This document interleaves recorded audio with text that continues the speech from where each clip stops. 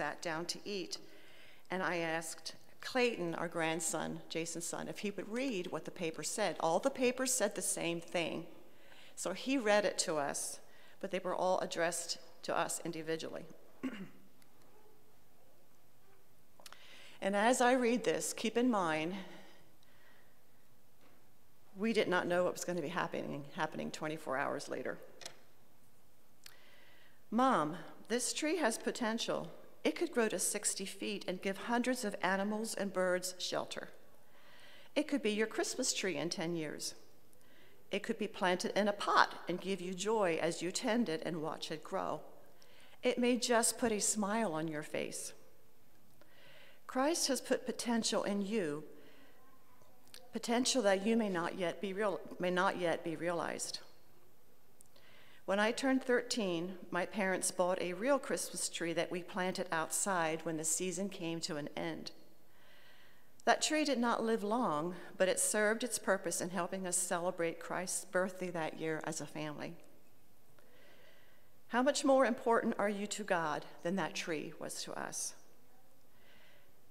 You have potential to be used by God in so many ways that the mind cannot conceive. Throughout this coming year, I will be praying that you will continue to discover the potential God has put in you. Merry Christmas, Jason.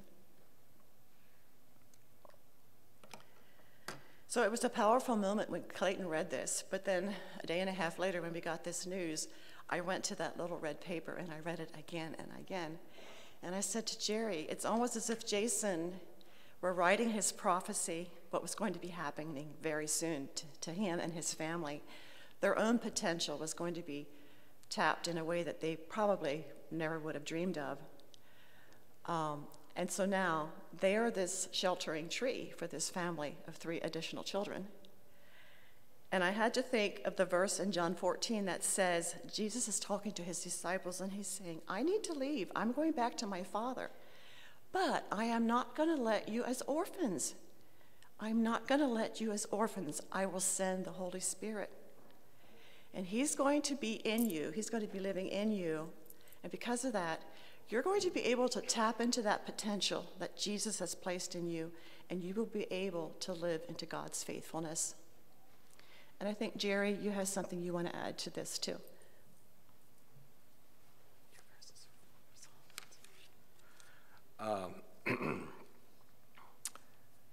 Before we do that, I'm going to read something from Psalm. Could we have our memory verse? Oh. Sorry, We can do it later, too. We can do it later. We'll do it later. We'll do it later. Okay. Segueing into, I have something from Psalm 66, but I did not know what Dale was going to be preaching on this morning. And I a couple times go to the gym in the morning, early in the morning, and I usually run on a treadmill for some time, and I use that time to pray. And I prayed, excuse me, I prayed Wednesday morning. I said, Lord, I'm not sure what I should share. Give me something from your word to share. And immediately, Psalm 66 came to my mind.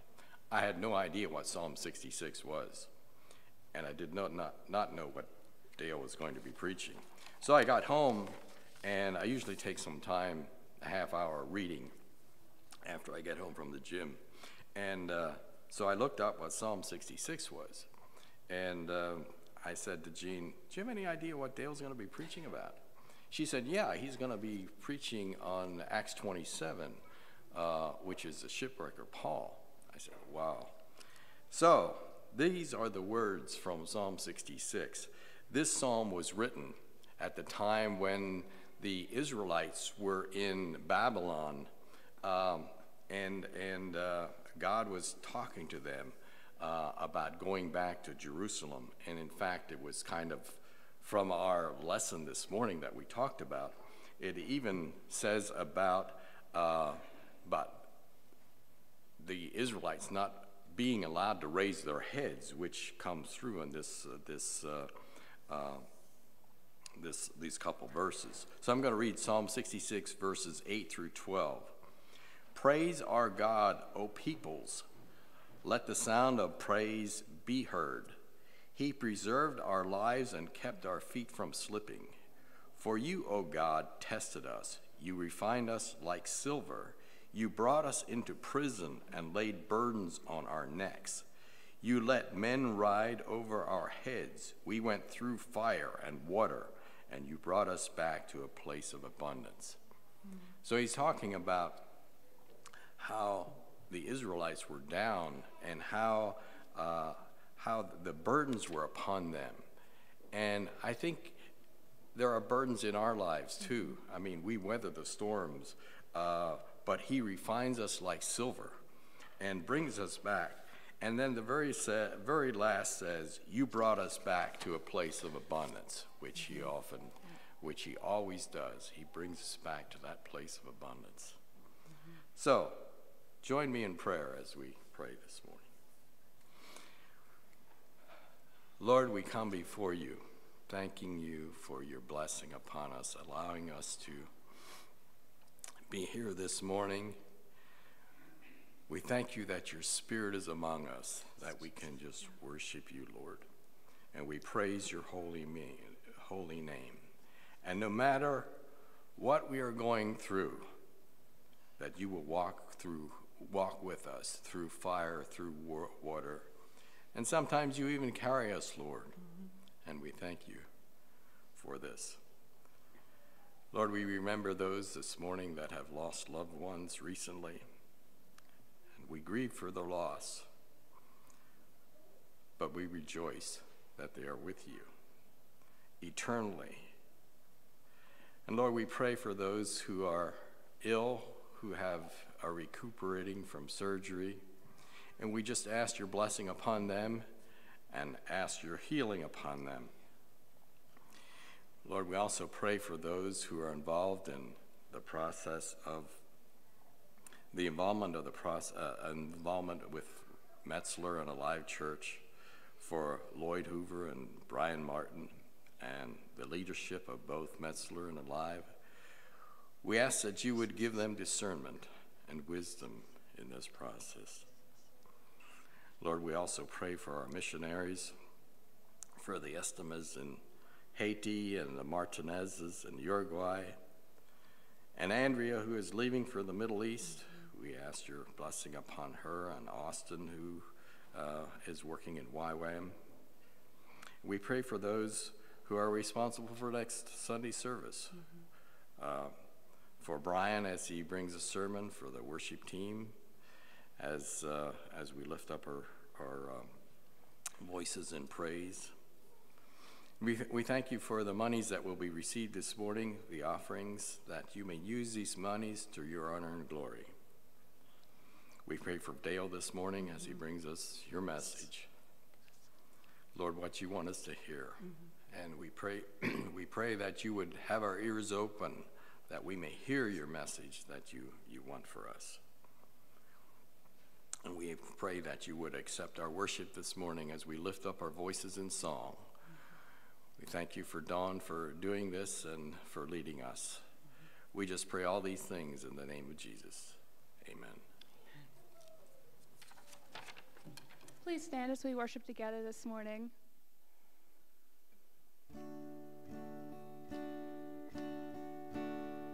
When the music fades, all is stripped away, and I simply come,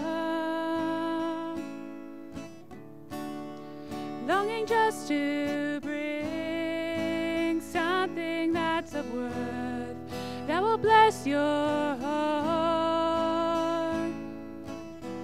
I'll bring you more than a song, for a song in itself, it's not what you have required. You search much deeper within, through the way things appear. You're looking into my heart. I'm coming back to the heart of worship, and it's all about you, Jesus. I'm sorry, Lord, for the thing I've made it. When it's all about you, it's all about you, Jesus. King of endless worth, no one could express how much you deserve. Though I'm weak and poor, all I have is yours, every single breath. I'll bring you more than a song, or a song in itself. It's not what you have required. You search much deeper within, through the way things appear. You're looking into my heart. I'm coming back to the heart of worship, and it's all about you. It's all about you, Jesus. I'm sorry, Lord, for the thing I've made it. When it's all about you, it's all about you, Jesus.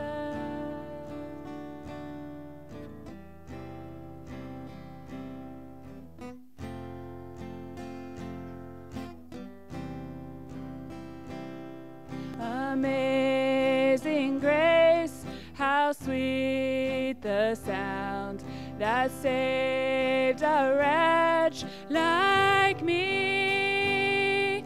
I once was lost, but now I'm found.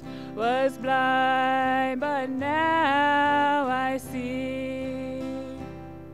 'Twas grace that taught my heart to fear, and grace my fears relieved. How precious did that grace appear the hour I first believed. My chains are gone, I've been set free. My God, my Savior has ransomed me, and like a flood, His mercy reigns. Unending love, amazing grace. The Lord has promised good to me. His word my hope secures. He will my shield and portion be, as long as life endures. My chains are gone, I've been set free. My God, my Savior has ransomed me, and like a flood, His mercy reigns. Unending love, amazing grace. The earth shall soon dissolve like snow. The sun forbear to shine, but God who called me here below will be forever mine, will be forever mine. You are forever mine.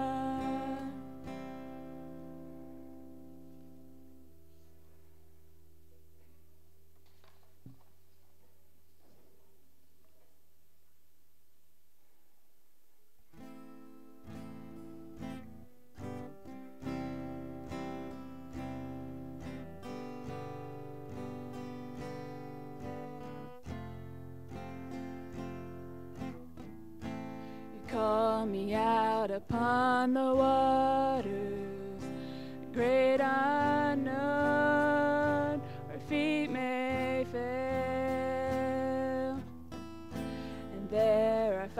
find you in the mystery, in oceans deep, my faith will stand. And I will call upon your name and keep my eyes above the waves.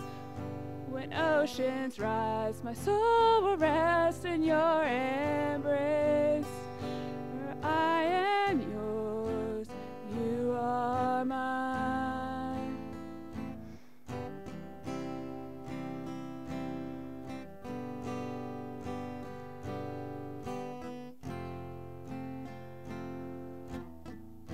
Your grace abounds in deepest waters.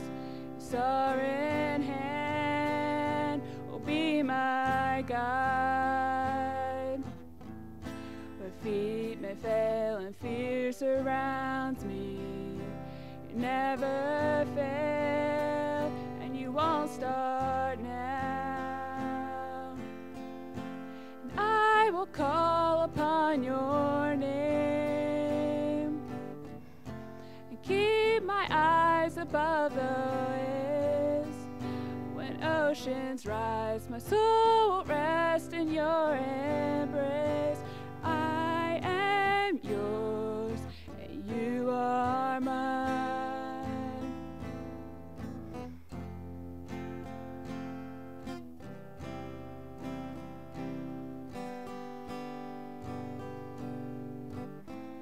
Spirit, lead me where my trust is without borders. Let me walk upon the waters wherever you would call me. Take me deeper where my feet could ever wander, and my faith will be made stronger in the presence of my Savior. Spirit, lead me where my trust is without borders. Let me walk upon the waters wherever you would call me. Take me deeper than my feet could ever wander. My faith will be made stronger in the presence of my Savior. Spirit, lead me where my trust is without borders. Let me walk upon the waters wherever you would call me. Take me deeper than my feet could ever wander. My faith will be made stronger in the presence of my Savior.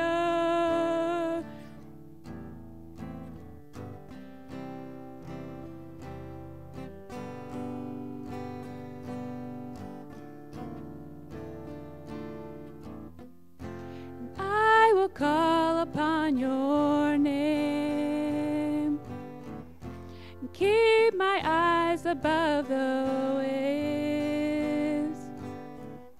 My soul will rest in your embrace. I am yours, and you are mine.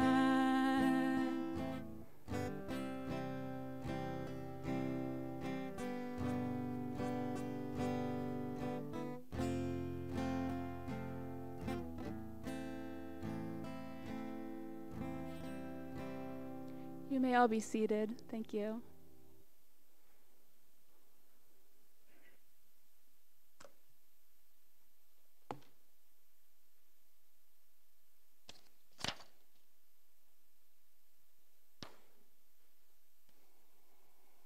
Well, good morning.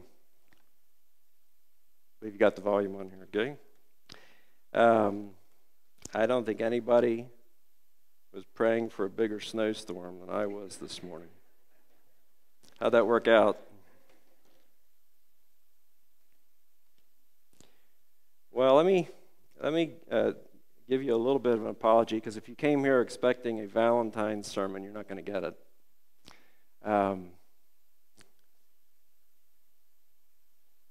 Jim asked me to share probably about 2 months ago, and 2 days later, I was reading in the book of Acts 27, and God seemed to say that this is where I want you to go. And At that point, I wasn't even sure I was preaching because I hadn't said yes yet. And I wasn't sure what day it was going to be, except that it was going to be in February.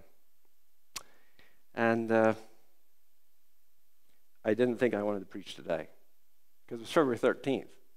And that's Valentine's Day, and it's Super Bowl Sunday, and there's all kinds of stuff going on. And I just thought, I don't want the 13th. My wife, my dear wife, kept telling me to take the 13th.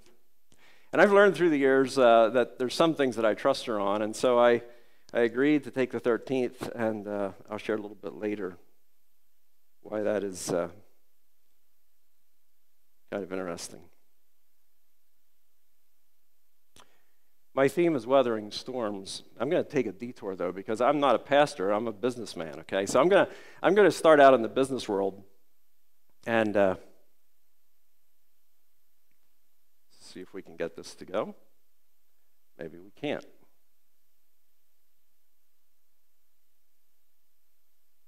There. All right. That's a horse. Many years ago, it must be close to 40 years ago, I was introduced to something with a horse like this. I don't know, well, it wasn't the same horse, but it looked like this. And that was, we had a professor come down out of Penn State, and he introduced us to something called continuous improvement. One of the things that I've enjoyed in business through the years is learning things about business, but also looking for parallels to biblical concepts. And they're very common when you get into leadership issues, teamwork issues, and even business in general. There's a lot of laws that come out of Scripture. And they often are sold as the latest, greatest rage, right? Lots of leadership gurus came from a biblical background, like John Maxwell, who was a pastor first. Okay, so this horse was my introduction to something called continuous improvement. And the way this was introduced, and you'll have to pardon me if this is too crude, but I think it works. The way this was introduced was that the horse was a process, okay? And what this professor told us was that business makes a big mistake because we have quality control departments, and in those departments, we sit at the back of the horse, and we check the output, okay? And we determine, is the output good or is the output bad? And the whole point that he was trying to make is we need to move around to the front end of the horse and make sure we have good input. There could almost be a scriptural parallel there, couldn't it? Inputs are important. Well, here's some of the terms that we use in business. TQM, total quality management, just in time, continuous improvement, lean manufacturing, plan, do, check, act, lots of acronyms. These are some of that have been used over the years. And the second, this has nothing to do with the sermon. I'll just throw this in. The second one, just in time, is why you can't buy anything in stores today. For the last 40 years, we've told everybody that you don't want any inventory, right? You don't want any inventory. Everything has to arrive exactly when you need it. And what happens if you're a manufacturer and you're getting stuff from all over the world, and all of a sudden something doesn't arrive on time? You can't make what you want to make. So we've got trucks sitting around with no microchips and parking lots and so forth. So that's a freebie. I just threw that in. But that's been trained into our business mindset for 40 years. You do not have inventory. And nowhere did they really plan on a pandemic affecting that, did they? All right, so here's a principle from the Toyota way. Toyota TPS, the Toyota Production System, is something that's been studied extensively. But I want you to think about this and say, how could you change this in very small ways and have a spiritual impact? Base your management decisions on a long-term philosophy, even at the expense of short-term financial goals. What if we would say, base your life decisions on an eternal philosophy, even at the expense of short-term pleasure? Okay? What would our decisions look like? Here's another one. Respect your extended network of partners and suppliers by challenging them and helping them to improve. What if we did that as people of God? What if we would challenge each other and help each other improve rather than cut each other down? Another one. Become a learning organization through relentless reflection and continuous improvement. What if we'd say, become a learning church through relentless Bible study and continuous prayer? How would that look? This is the one I really like. Grow leaders who thoroughly understand the work, live the philosophy, and teach to others. What if we grew leaders who thoroughly understood the Word, lived their faith, and taught it to others? That would be called disciple making, right? So you can see these parallels. Well, on the personal level, we're also involved in continuous improvement, aren't we? It's called New Year's Day, right? We make resolutions. And these are the top 10 from 2020. And you can see exercise more, lose weight. Every one of these has to do with us improving in some way. Okay? So we have this desire to improve as people. It's in a business world. It's in this world. If you look at the top-selling book categories, number 1 is romance, because we all want to be loved, right? The second one is a thriller.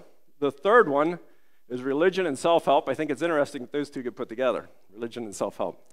But this morning, we're going to look at Acts 27, and Acts 27 fits in the category of a thriller. Okay? If you're on that boat, you're on a thriller, all right? Sometimes we read these texts and we kind of fly through them without thinking about it. But this is on the personal level. Well, what about on the spiritual level? On the spiritual level, we talk about something called sanctification. We talk about justification. We talk about sanctification. And it refers to the state or the process, there's that word again, process, of being made holy as a vessel full of the Holy Spirit. I've heard this talked about all my life. And when I looked at this definition, it struck me that not very often have I heard it described as being full of the Holy Spirit of God. I've heard a lot about being made holy. 2 Thessalonians is on the screen here, but Paul writes, brothers and sisters, loved by the Lord, because God chose you as firstfruits to be saved through the sanctifying work of the Spirit through the belief in the truth.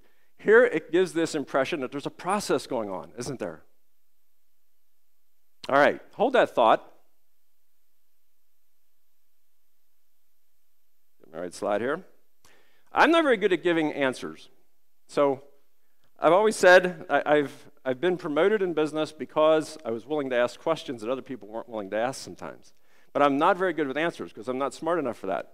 But I do like to ask questions. I'm kind of curious. And so this morning I have a goal.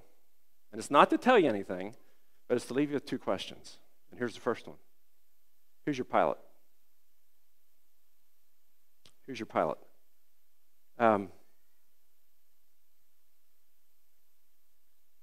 going to read from Acts 9, or Acts 27.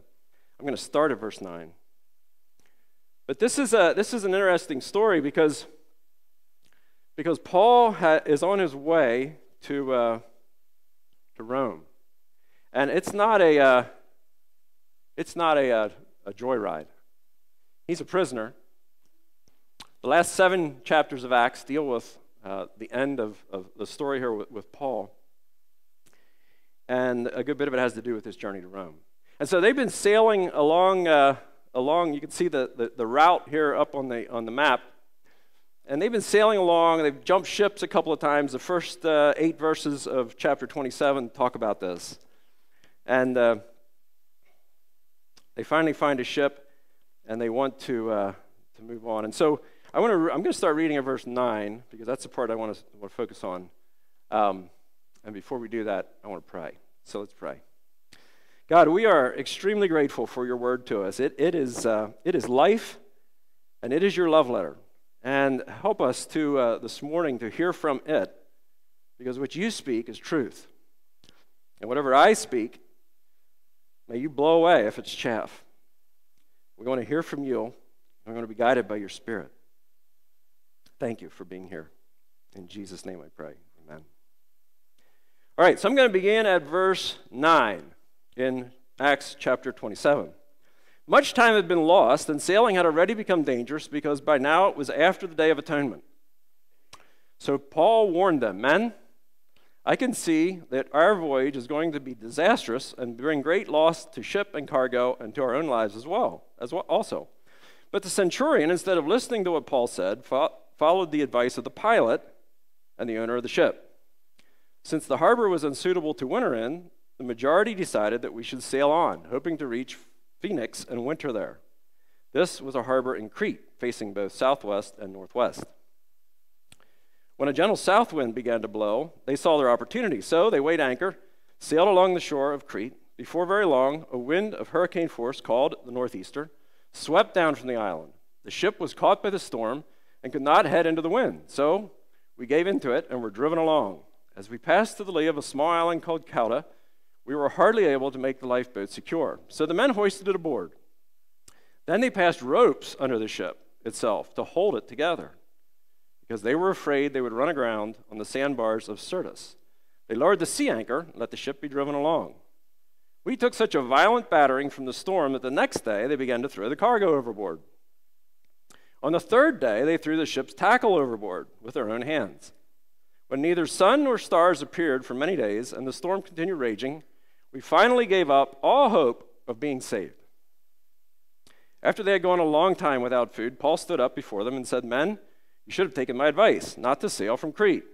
Then you would have spared yourselves this damage and loss. But now I urge you to keep up your courage, because not one of you will be lost. Only the ship will be destroyed.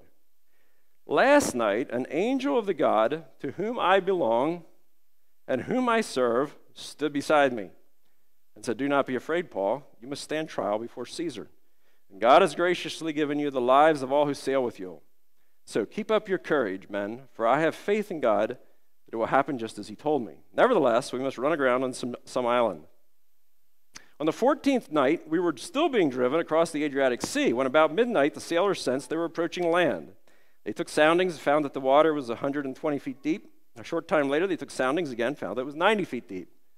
Fearing that they would be dashed against the rocks, they dropped 4 anchors from the stern and prayed for daylight.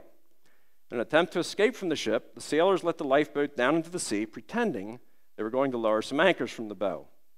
Then Paul said to the centurion and the soldiers, 'Unless these men stay with the ship, you cannot be saved.' So the soldiers cut the ropes that held the lifeboat and let it drift away. Just before dawn, Paul urged them all to eat. 'For the last 14 days, he said, you have been in constant suspense and have gone without food. You haven't eaten anything. Now I urge you to take some food. You need it to survive. Not one of you will lose a single hair from his head.' After he had said this, he took some bread, gave thanks to God in front of them all. Then he broke it and began to eat. They were all encouraged and ate some food themselves. Altogether, there were 276 of us on board. When they had eaten as much as they wanted, they lightened the ship by throwing the grain into the sea. When daylight came, they did not recognize the land, but they saw a bay with a sandy beach, where they decided to run the ship aground if they could. Cutting loose the anchors, they let them in the sea, and at the same time untied the ropes that held the rudders. Then they hoisted the foresail to the wind and made for the beach. But the ship struck a sandbar and ran aground. The boat stuck fast and would not move. The stern was broken to pieces by the pounding of the surf. The soldiers planned to kill the prisoners to prevent any of them from swimming away and escaping. But the centurion wanted to spare Paul's life and kept them from carrying out their plan. He ordered those who could swim to jump overboard first to get to land. The rest were to get there on planks or on any other pieces of the ship. In this way, everyone reached land safely." Now that sounds like a happy ever after ending, except that it's not the end. So, kind of a long story. And I'm not going to, there's a lot of places you could go with this, and I'm not going to go, but I want us to just think about, how do we react in storms? How do we react in storms? We're all in storms. We're in, I've heard it said you're either leaving one, you're going into one, or you're in one. I don't know which you prefer, but that's probably the reality. And so here we have this story, and at the beginning of it, I think there's some cautions that we can take out of the first few verses 9 through 12. I'm going to back up to those and just put these points up here. You know, we have an expert who's a pilot, and we've got an owner of a ship, and his goal is to make money off the ship. And then we've got a group of prisoners, and we've got soldiers, and we've got sailors. These guys are all 276 of them. It's a pretty good sized boat. And the first thing that we see is the experts, who are the pilot and the owner probably, they say sail on. And Paul says that's a mistake. Okay? If there's one thing that we've learned in the past year, amidst the pandemic, is that experts don't always agree, do they? We got a lot of experts who disagree. Okay? So, just a word of advice, we need experts, but be careful whose advice you listen to. The second one is, the majority is not always right. The majority on this ship said, let's sail, right? We like to have the majority. I remember years ago we had something called the moral majority, and I always questioned it because I always thought the Bible teaches that we're not going to be in the majority. As Christians, we're not going to be in the majority. So I always had a little bit of trouble with that very phrasing, but the majority is not always right. That's the second one. The third one is, beware of favorable circumstances alone. I get nervous when I hear somebody say that it feels so right that it must be a God thing. Whoa. It may feel so right because it's temptation. Feelings alone and circumstances alone are not proof positive that's a good decision to make. So I remember back in the 90s, Dave Ness was our pastor, and I remember something he taught. I haven't forgotten it. He taught that there was 4 things. He referred to them as buoys in the water, that when they line up, you can move ahead. One of them was circumstances, but it was just one of them.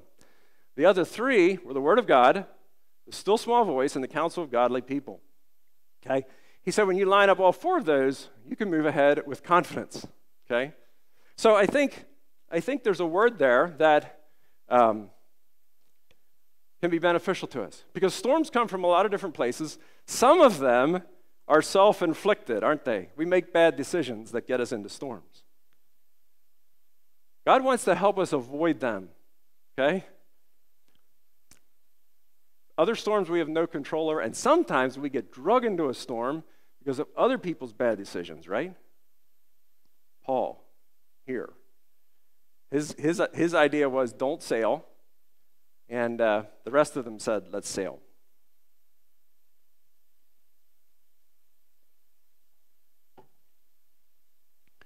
All right, so let's jump into the storm. This is a bad storm. And for those of you who have never sailed, I can tell you that sailing into the wind's a trick. I learned this when I was like 16 years old, 17, I don't know. I was up at Lake Wallenpaupack with a youth retreat. 2 of us decided to run the sailboat out into the water. It was a little 2-pontoon sailboat, it was a little thing. The only problem was neither one of us had ever sailed. We had a brisk wind from the shore going towards the other shore. And so we sailed out on the lake, and we get out there fairly far. And it dawned on us that we probably need to figure out how to get back. And so we thought, well, neither of us had sailed. We thought, we got to zigzag. There's something about zigzagging, and you got to keep the wind in the sail. And so we started the zigzag, and we did that so half. The only problem was we kept going away from land. And so fortunately, we had our own version of a lifeboat along. We had an oar. Only one, mind you. And so we dropped the sail. We couldn't figure it out. We said, we got to get back for breakfast. We better start paddling now. So we dropped the sail, and we started rowing back to shore. You don't want to sail with me. That's the last time I sailed. But the really humbling part about it was, I don't know, we probably got halfway back. There were 2 young girls in a sailboat that came out and sailed circles around us. And they were really having a good time. And they didn't help us at all. And we ended up rowing the whole way back to shore. So you don't want to sail with me, but they're trying to sail into this northeast wind, and they're on the south side of the island in the middle of the map that was there previously. They're on the south side of that island. The northeast wind's taking you away from that island. And if it's a strong enough wind, I don't think it probably matters how good of a sailor you are, you're going to go with the wind. And they finally gave up, and they started to go with the wind. And they started to throw stuff overboard. You get down to verse 20, and they are in a hopeless situation, right? What happens when we reach hopelessness? It's a really bad feeling, isn't it? I was watching a video about a week ago.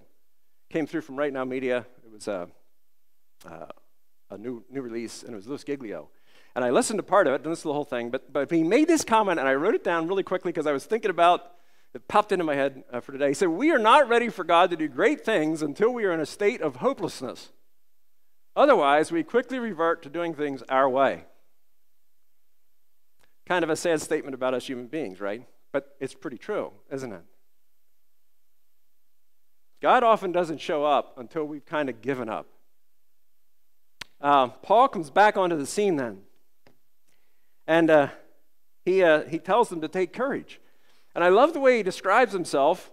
He says, the God who I belong, I think in some versions it says the God whose I am, in some it says the God who I belong to, and the God whom I serve. It's interesting to me that both those pieces exist. And he states the God who I belong to first. Who do we belong to? Who do we belong to? You know, I hear us talk a lot about serving God. But what about who do we belong to?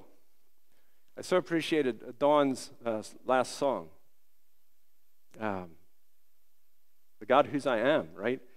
It's who I am. in Jesus, in God. We tend to slide away from that, but Paul brings that right in and says, the God whose I am, and he reminds them that they ignored him. Now, I don't think he did that arrogantly. I think he did that to gain credibility, to remind them that, hey, if you'd have listened to me, we wouldn't be in this mess.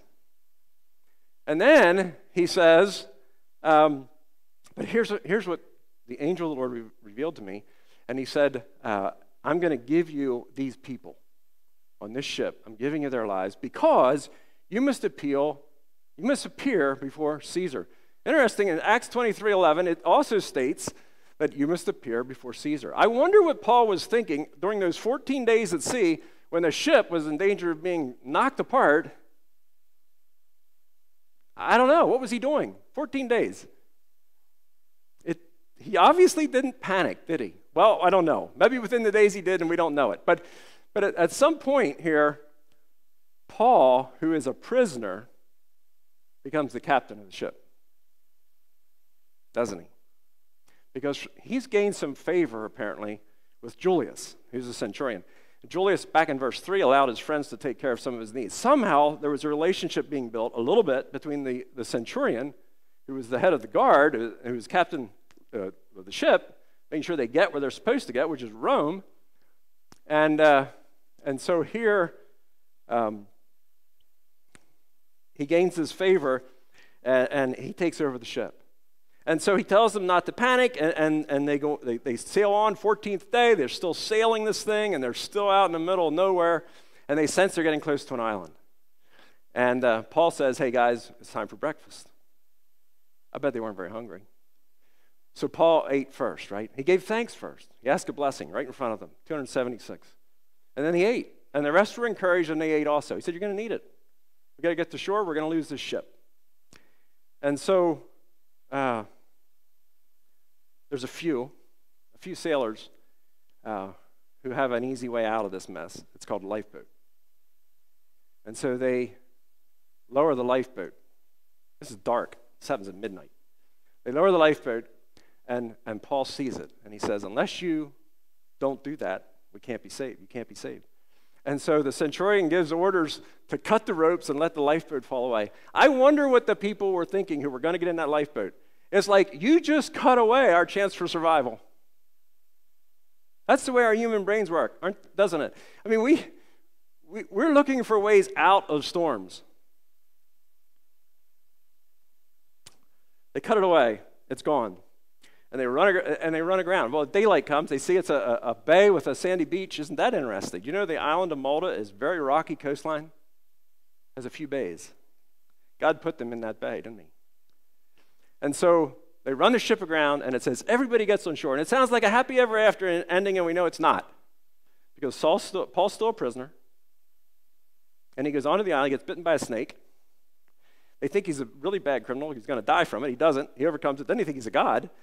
Everybody bring people to him to heal. He heals Publius. I think it's Publius, the guy's name, has a servant or somebody that's sick, and he heals them.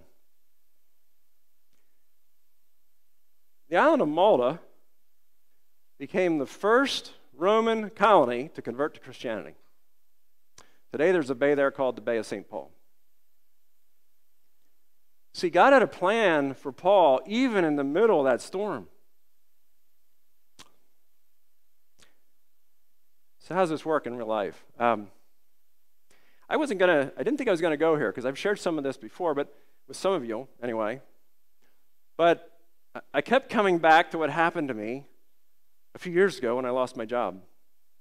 And it just so happens that I lost my job 7 years ago. I had that job for 36 years plus. I knew what I was doing. I was completely comfortable. I had making a good living, and things were really good, right? But the last few years, things weren't so good. We had hit some rough waters as a company, and there was a lot going on. And so on February 13th, I lost my job. You know what today is? It amazes me how God works little details out in our lives.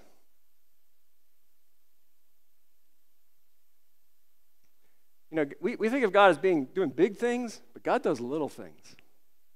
And that's amazing when you think about it in millions of people all over the world who are following God, and right now, at this minute, God's doing stuff.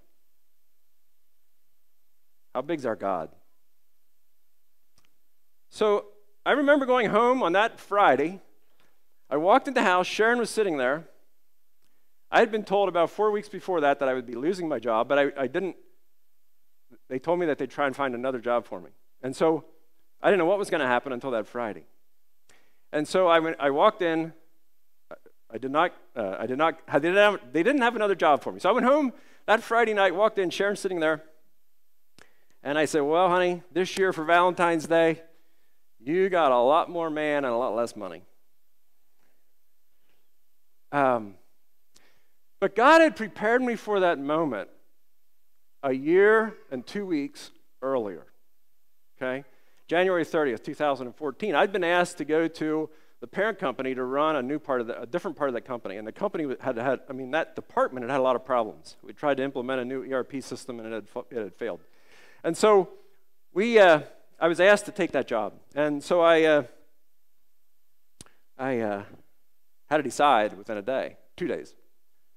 Basically, they asked to meet with me the next day. So 2 of the owners and I met the following day. But the morning of that, it was January 31st. Now, during this time, please understand that I was not super spiritual. In fact, I was kind of obsessed with work. We were trying to keep this thing afloat. And so the one thing I continued to do, though, was to have my morning devotions. And so that morning, the 31st, I get up. Typically, I have them alone.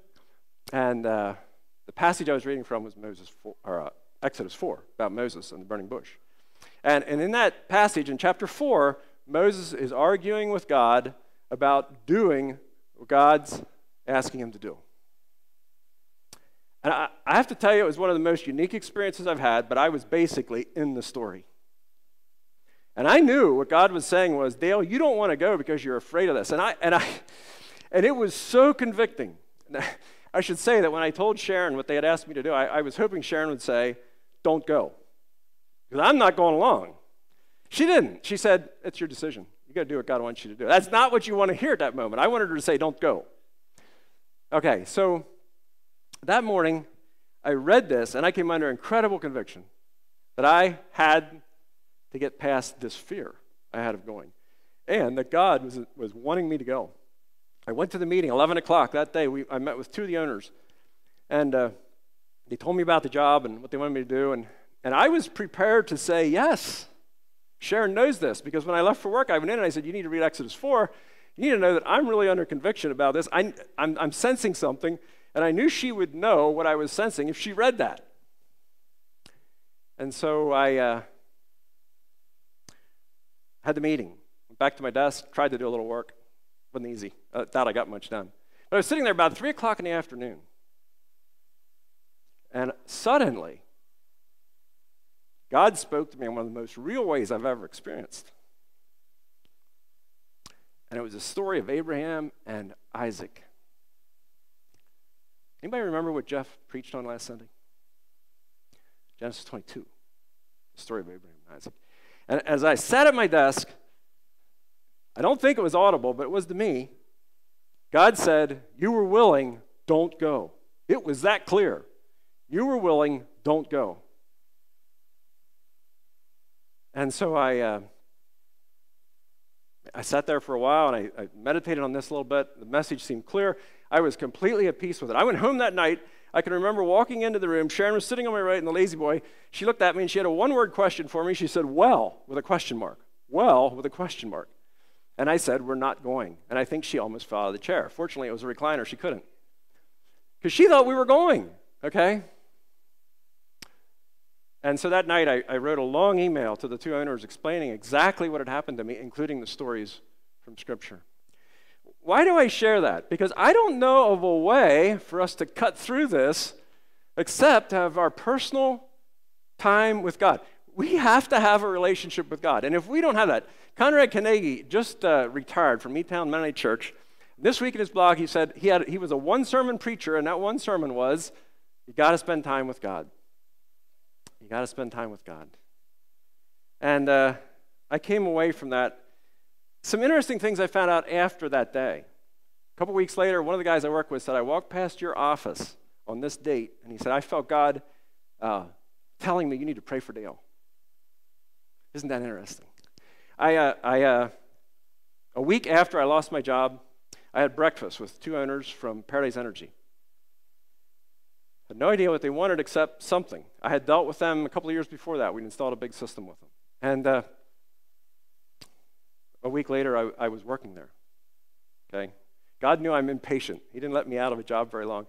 And what I didn't know was a year earlier, okay, so they didn't take me, I wasn't in a leadership role at all. I worked there 6 months in a financing assistance capacity for customers, and I had no management responsibility. It was wonderful. I wasn't leading anybody. It was just wonderful, and I thought, this is great. And 6 months later, one of them called me into his office, and he said, we'd like you to lead the company. And I just about fell out of my chair. It was like, are you kidding me? I don't know anything about this. Not compared to what I used to know. And so that took me 2 months to pray through that. And eventually I said yes. And you know what? I look back on that whole experience, and I said, God delivered me from a really bad situation. But at the time, it didn't feel that way. It felt really messy. And even after I had lost my job officially, it felt messy. What do you do? I mean, first time in my life I prepared a resume. I'd never done that. It's like, how do you do that?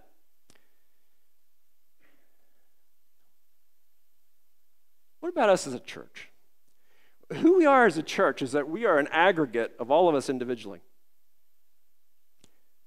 And we've been through some stuff here, haven't we, at Alive? I remember standing out in the parking lot. I shared this at the comm meeting with Metzler, the joint comm meeting the other night. I remember standing out in the parking lot down Oak Street talking to Ferris Martin. And Ferris was in the last days of his life. He was dealing with cancer. And I remember him looking at me with tears running down his eyes, down his face, and he said, the best days of Ephrata Mennonite Church are still ahead. That's what he said. And we came away from there and we had all kinds of issues, didn't we? We had building challenges, we had leadership challenges, and we've continued to struggle in a lot of ways as a church. And I remember saying to Sharon for years now that our church is going to get smaller.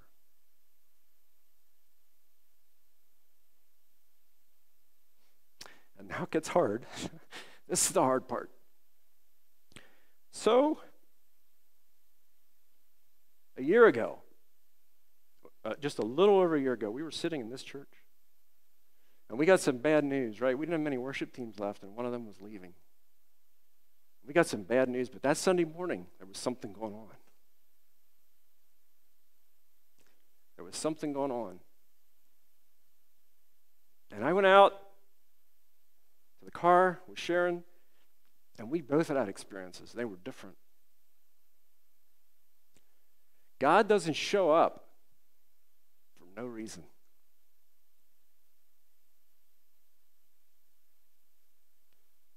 A couple weeks later, we were riding home from church, and Sharon said, but we've become such a small group now.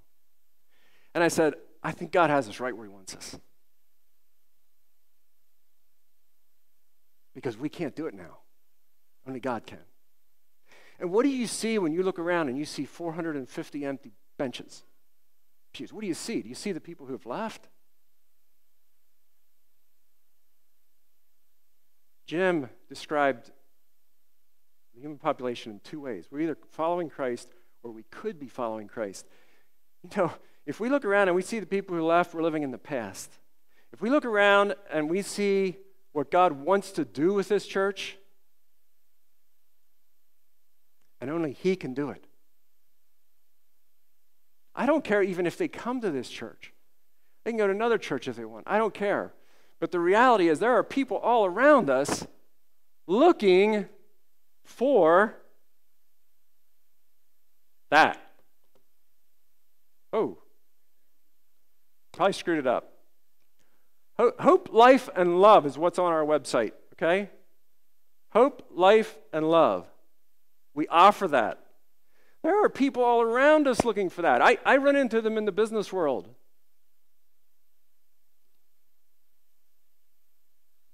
But look at the next slide. It's kind of hard to read. It says, we invite you to come just as you are and be part of a community of people who are seeking together to live out God's purpose and plan for their lives. Whose purpose and plan is it? It's not ours. It's God's. How do we get to this? How do we work through this? We like to plan, don't we? We throw ropes under the boat trying to hold the thing together. When the storm gets too nasty, we jump on a lifeboat. Paul stayed with it. And as a result, the island of Malta, the people there, many of them became Christians. I don't know what God has in the future of this congregation. But I believe God has it. And we better let him have it. Because if we try and take it back, this place could become empty. We're riding home from church, Sharon and I, after this, and she said, we've become such a small group of people. And I said, I believe that God could be right now preparing a group of people to come to us.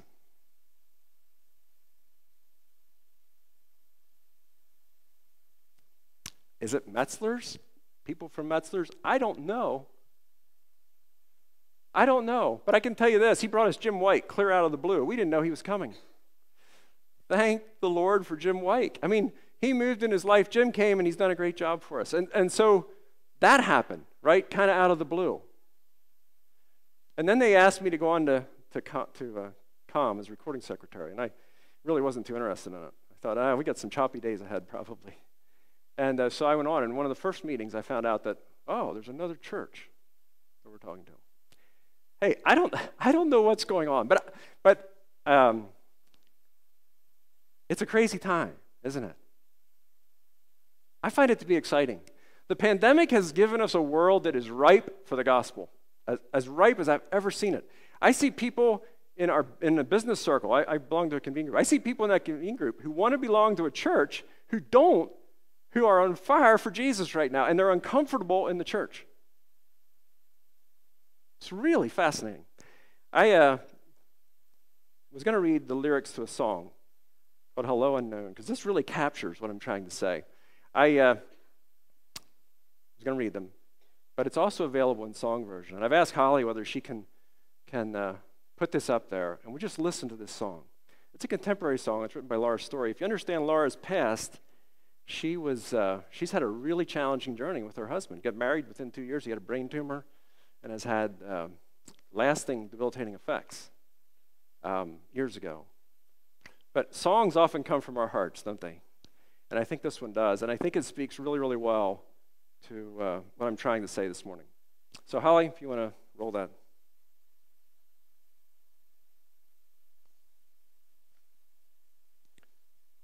How do we free fall into faith? How do we let go like that for the unknown?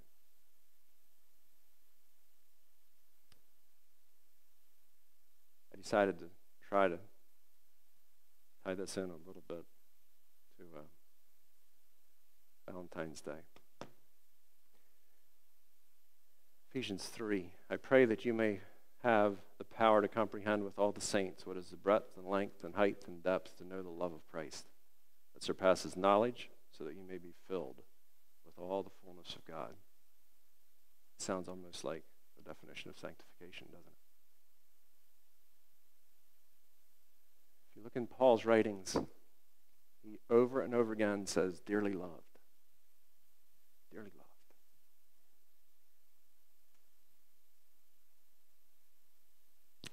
Holy and dearly loved, Colossians 3. Ephesians 2, where our own Bible verse basically comes from, but because of his great love for us, God, who is rich in mercy, made us alive in Christ. That's where we got our name from.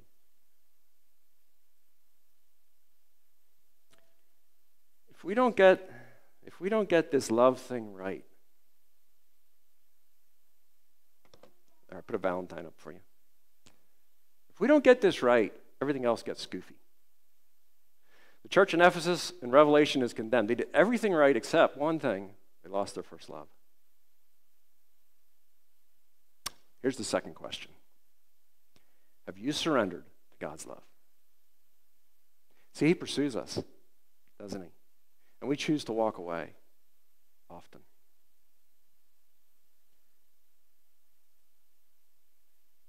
I listened to an interview with Elon Musk. Elon Musk, as far as I know, is not a Christian. I don't judge him. I just don't know that he is. And in 2018, he said, "This sounds corny, but love is the answer." And I thought, you know what? For a brilliant man, what an amazing statement. He is not far from the gospel. Because why? We've been created with a hole in our hearts.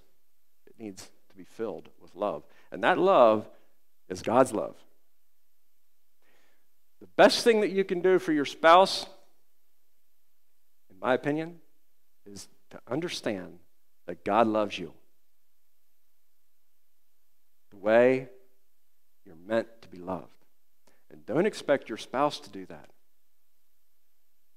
You won't have all your needs met there. You won't have all your needs met in drugs, alcohol, whatever you try and pursue. See, we've got this hole, and only God's love will fill it. And that comes through in Paul's writings. How did Paul ride out that storm and keep his cool? He knew that God loved him, the God whose I am, the God who I belong to. Who do we belong to? Have you surrendered to the love of God? I know of no other way to face this life. There's a lot going on. And there's a lot of people out there who need to know that God loves them unconditionally. You see, in the church, a lot of times we come to Christ and we become Christians, and then especially those of us who grew up in the church, we fall into the trap of a church culture. We do the right things. That's what the church in Ephesus did. We do the right things. But what about our hearts? Where are our hearts at? You see, when we fall into church culture, we come to church and people say, "How are you doing?" And we say, "Fine," and we're not fine. The people that I know that are looking for churches are looking for authenticity, and they're looking for vulnerability. And if they don't find those two things, they view us as hypocrites. And that's hard for us, isn't it? Because in the church culture, we think, people look at us and they think we're pretty good. People look at me and say, "You're pretty good." No, I'm not. I still screw up. More often than I'd like to admit. I'm grateful for everything that I've not gotten tangled up in. God spared me of that. He gave me godly parents. That's great. But a lot of people don't have that. And we judge them, don't we? It's pretty easy to say, "Wow, look at the stuff they've done." It makes us feel good. Wrong. Wrong. We need to recognize that we have been forgiven much. In Luke 7, I was going to read it, I'm not going to, we're out of time, but in Luke 7, they bring the woman to Jesus, or the woman comes to Jesus, and she is weeping at his feet. He's in the house of some Pharisees, and they say, "If you knew what kind of woman that was, you wouldn't tolerate that." She pours perfume on his feet. And he tells them a story about debts, and then he says, "Those who have been forgiven much, or those who have been forgiven little, love little." Let me ask you something. How much have you been forgiven? I thought about that. Was Jesus really making a difference between people who have been forgiven much and people who have forgiven little? Or is it the way we look at it? I look at it and I say, wait a minute, I've been forgiven much, but sometimes I act like I've been forgiven little because of how I treat other people. That's me. And that's the challenge I want to leave with you for Valentine's Day. 2 questions. Here's your pilot. Have you surrendered to God's love? Let's pray.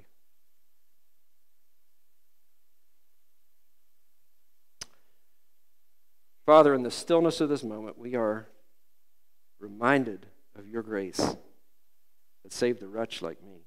And I still need it because I'm still not perfect. And so in the stillness of this moment, I ask that you remind us of your great love for us. Where every day we get a clean slate. You take us by the hand and you lead us. You want to be our pilot. And you want us to know that you love us. May we take that with us. We give you thanks in Jesus' name. Amen. Thank you, Dale. Please stand for our closing song.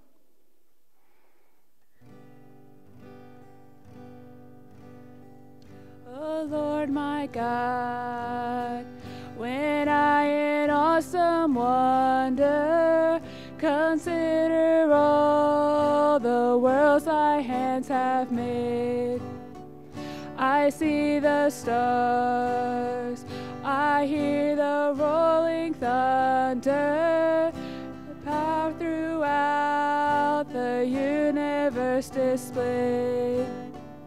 Then sings my soul, my Savior God, to thee. How great thou art, how great thou art. Then sings my soul, my Savior God, to thee. How great thou art, how great thou art. When through the woods and forest glades I wander, and hear the birds sing sweetly in the trees. When I look down from lofty mountains' grandeur, and hear the brook and feel the gentle breeze, then sings my soul, my Savior God, to thee. How great thou art, how great thou art. Then sings my soul, my Savior God, to thee. How great thou art, how great thou art. And when I think that God his Son not sparing sent him to die, I scarce can take it in.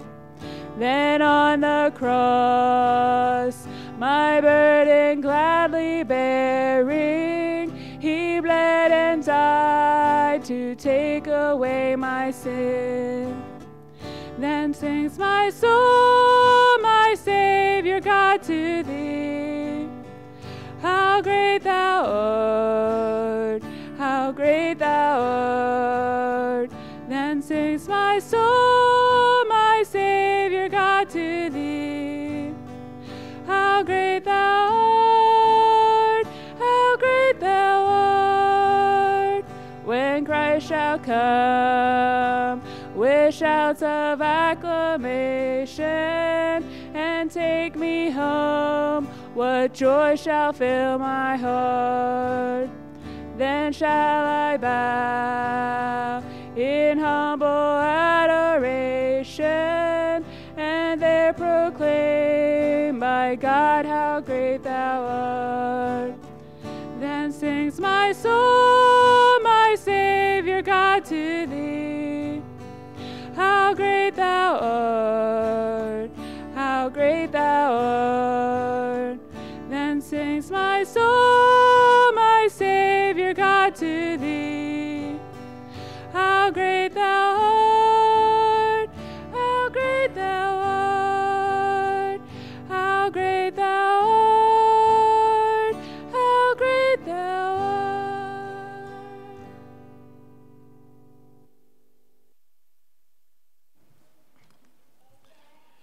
Thank you, Dale, for that challenge. And as you were preaching, I was thinking about bumper stickers that we sometimes see that says, God is my co-pilot. And I think too many times we take that stance, that God is my co-pilot rather than my pilot. And another thing I thought about was when the 276 people were saved, did the 275 the next day proclaim God as their Savior? We don't know, but we know that that there was a lot of thinking and worshiping God on that island afterwards. So it'd be interesting to know how many of those 175, other than Paul, proclaimed Christ as their Savior. I'm going to recite the memory verse for you. You don't have to say it. Delmar, you don't need to put it up on the board. I'm going to say the whole verse because it's such a great verse. But it starts out from number 6. The Lord bless you and keep you. The Lord make his face shine upon you and be gracious to you. The Lord turn his face towards your face and give you peace. Now, before you go, I actually have a benediction that I thought of for this morning, so you get two today. But this is from Romans 8, and it's from the Message.